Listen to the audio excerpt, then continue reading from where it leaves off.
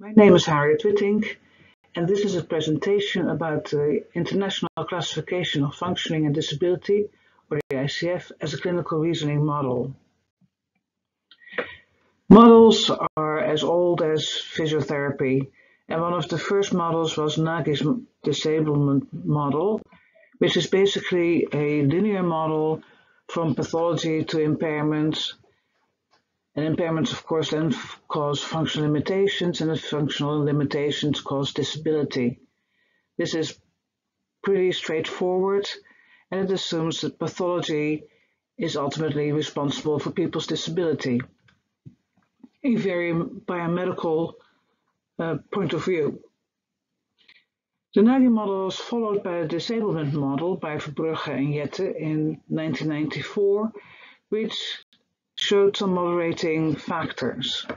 So we see the same main pathway from pathology to impairment to functional limitations and disability, but now we see modifiable factors such as extra individual factors or external factors,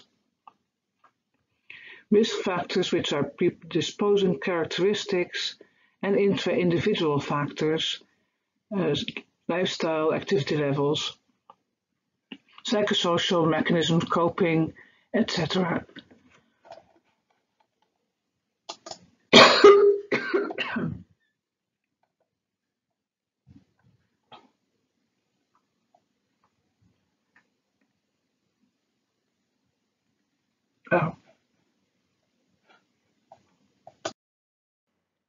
This model was then followed by the International Classification of Functioning, Disability and Health, which was adopted in 2001. And this became the international standard to describe and measure health and disability, and also represents a more biopsychosocial model of health.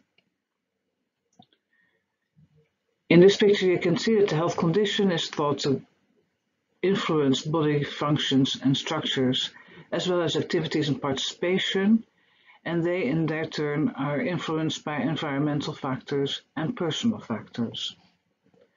Activities and participation both have two qualifiers, capacity and performance. Capacity means what you can measure in a lab, and performance is what people actually do. Personal factors are as yet undefined, so we can fill them in ourselves, and environmental factors are not very well defined either, but I'll give you examples later on.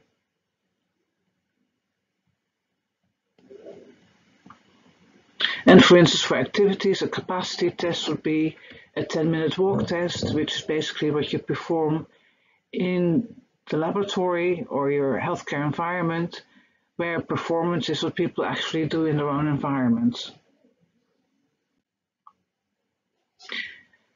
In evidence-based practice, we are supposed to combine research evidence with patients' preferences and actions, and the patient's clinical state and circumstance. And we combine the information from these three domains within our clinical expertise to come to a sort of diagnosis and a treatment plan. We can use the ICF to map out the clinical state and circumstances of our patients.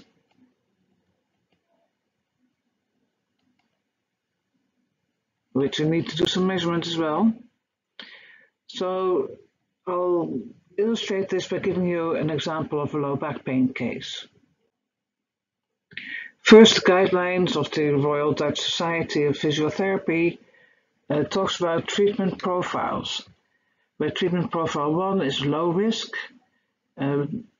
profile 2 is medium risk, and treatment profile 3 is high risk. Profile 1 is no dominant factors for delayed recovery, and people should be seen for no more than 3 sessions, reassurance, and stay active.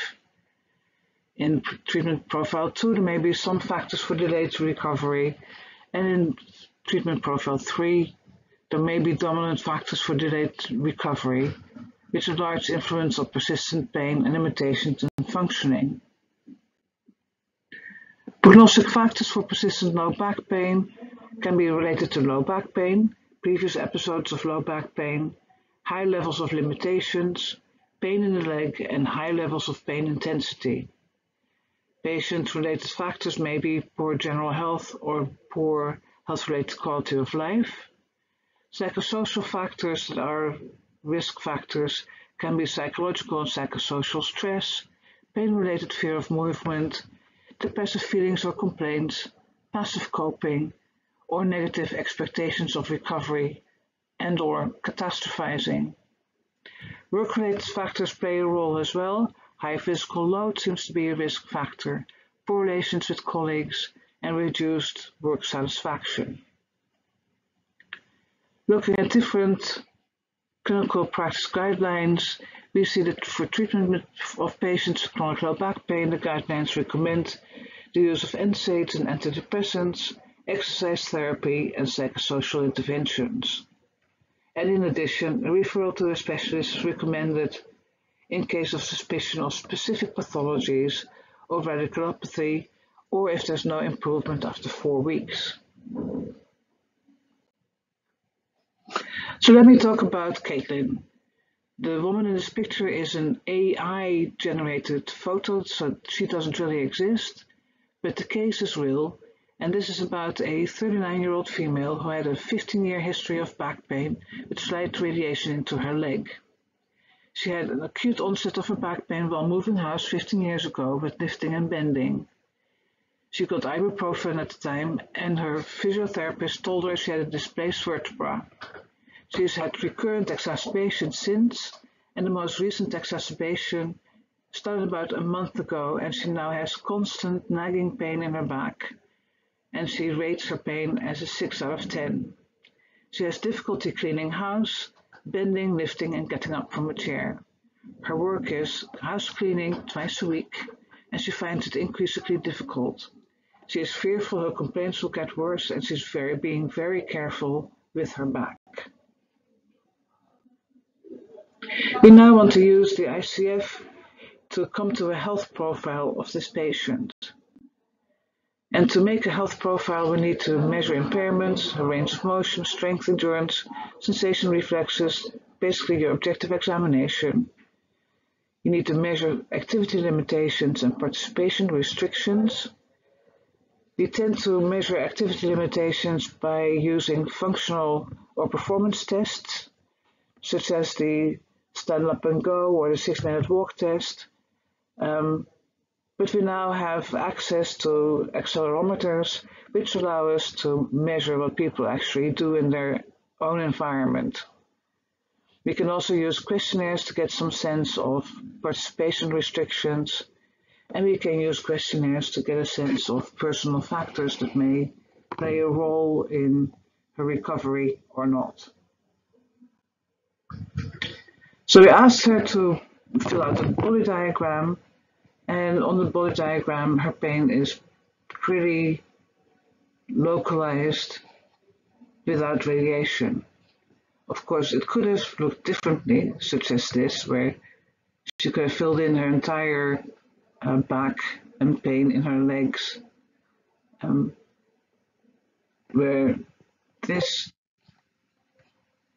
may present a worse prognosis than the picture before. We need to sort out the red flags, which could be physiological risk factors.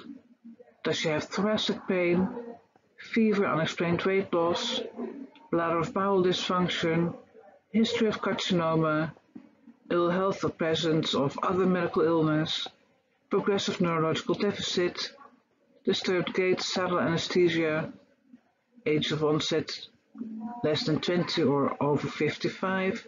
That's not her, she's 39. No relief at bed rest, and unexplained weight loss, and failure of conservative treatment.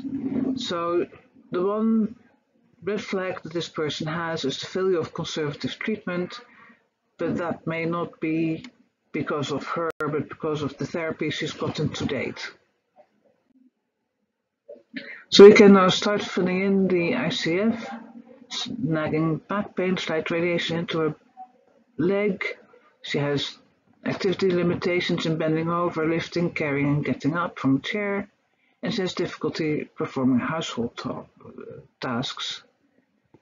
She's getting NSAIDs, and she had this physio in the past who told her she had a displaced vertebra, which caused her to be careful in her lifting, bending, and carrying.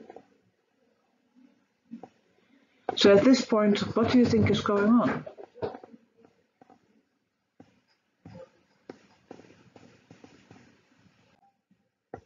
Possible diagnosis could be primary chronic low back pain, nociplastic pain, or secondary low back pain, where it's unclear what the mechanism of her pain is. It could be neuropathic, it could be nociceptive, or it could be mechanical. Osteoarthritis, spinal stenosis, could have a disc.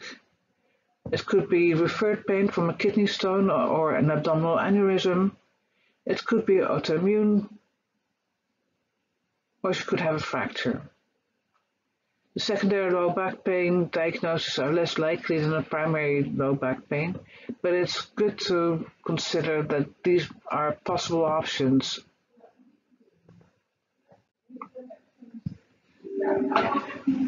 To assess whether people have nociplastic pain, you can use this clinical decision-making tree developed by Nagi and his friends, where the first question is whether the patient has pain longer than 3 months. Yes. Does she have a regional distribution? Yes. Is nociceptive pain entirely responsible for her pain? Maybe no.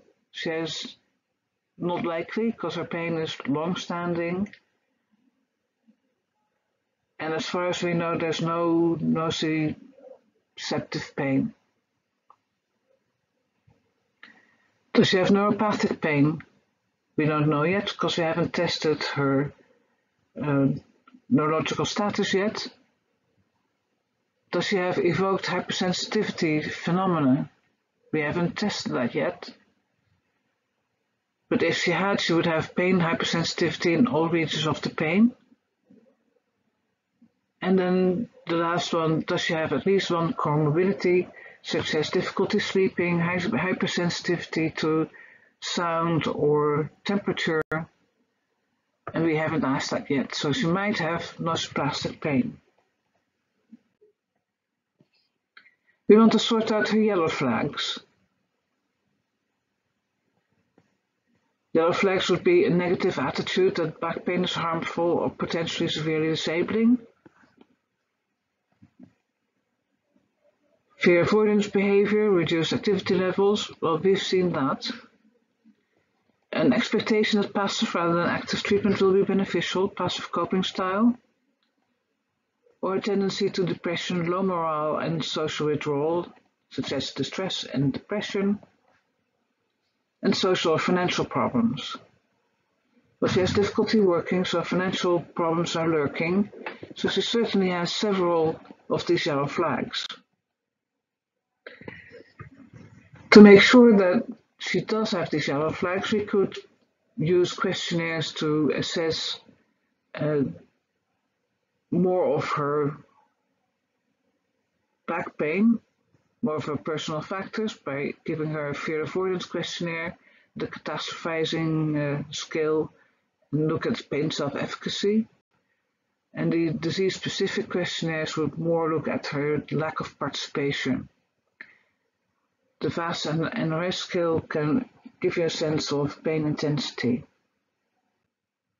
Coming back to the ICF now, we have assessed her back, and she has some pain with flexion extension. She is sore with all provocation tests. With palpation, she has diffuse pain of the paravertebrals. Her VO2 max is 50 milligrams per kilogram per minute, which is extremely low. Straight leg raise is negative, sensory test is negative, and her reflexes are normal, which means basically an unremarkable back examination. She certainly has no signs of neuropathic pain, and it's unclear whether she has nociplastic pain. Her OSRAS tree is 70 out of 100, which means she is very disabled, and her Roland Morris tells us the same. Fear avoidance is high, and her pain catastrophizing scale is also high and her self-efficacy is low. So now we can start looking at the connections within the domains of the ICF. And it may just be, I'm just hypothesizing, that she became very fearful because of what the physical therapist told her in the past. And that's caused her fear avoidance and her catastrophizing to increase, which has led to her activity limitations, and those have led to difficulty performing her household tasks or impaired her participation. So in this way you can get a sense of how the patient is doing, and it visualizes the current understanding of the patient's state of activities and participation, the problems to target, and how you could address the most important factors in this patient in your therapy plan. So in summary again, we think that the physio that told the patient that she had a displaced vertebra may have caused fear avoidance in this patient and increased catastrophizing, which has led to limitations in physical activities, which then cause difficulty performing household tasks. So here the primary objective would be to reduce fear and catastrophizing and get the patient to move again, rather than address her pain, because it doesn't look like that really had any influence on her physical activities. So thank you. This is just an example. Go play with your own patients, see if you can put them in the ICF, and whether that will help your decision make. Thank you.